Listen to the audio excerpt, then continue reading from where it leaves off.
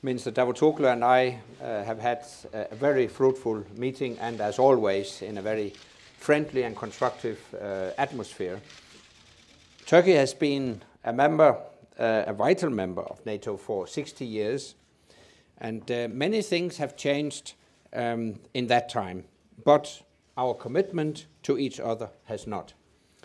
Turkey plays an important role in our operations, and we are particularly grateful for your steadfast commitment to our ISAF operation.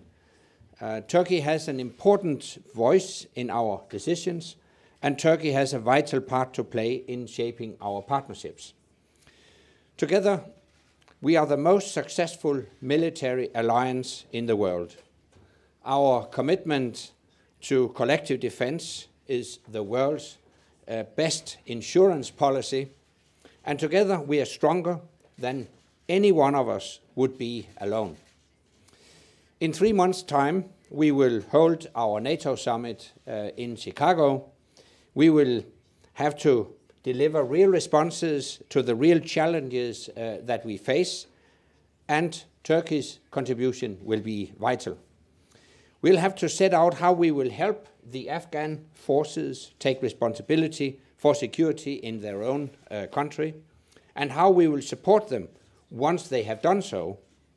We will have to enhance our partnerships around the world, and we will have to find a smarter way of doing business in these tough economic times, spending better when our spending is restricted. We will also have to take forward our work on missile defense.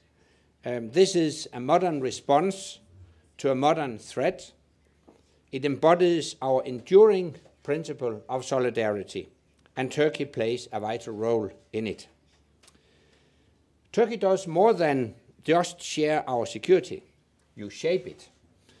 Your experience, your expertise in the Middle East and North Africa are invaluable.